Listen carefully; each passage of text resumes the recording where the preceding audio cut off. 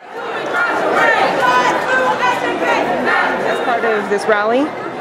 I'm here in support of working Pennsylvanians because I believe that Governor Corbett is attacking the workers of the state. People walking the streets who are extremely in need of medical services. And you're creating an effect that's tantamount to a revolution, a revolt against people like us in recovery homes need funding to recover, and it's not right that you're trying to take away the funding for children and mothers with no place to go.